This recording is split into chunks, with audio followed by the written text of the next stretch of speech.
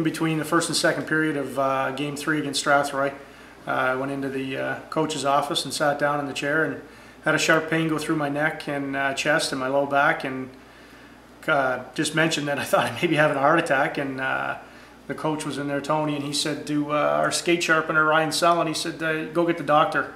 And Steve O'Neill, our team doctor, come back in and took my pulse, and immediately he knew there was something wrong and said call 911, and the ambulance showed up a short time later and took me off to Leamington Hospital, where they did a few CAT scans and tests and realized that it was a pretty dire situation. They needed to get me over to Henry Ford as quick as they could, and that's what happened. And went over there and they opened me up and fixed up my aneurysm, and here I am today. I owe a great debt to, first of all, Steve O'Neill, our team doctor, for reacting so quickly and you know, knowing that the situation was pretty dire, and as well as Stacey Firth, the ambulance attendant, who happens to be a fiance of our old captain Rob Shepley, a good friend of mine who I coached in Essex, and she's the one that took me right over to Henry Ford.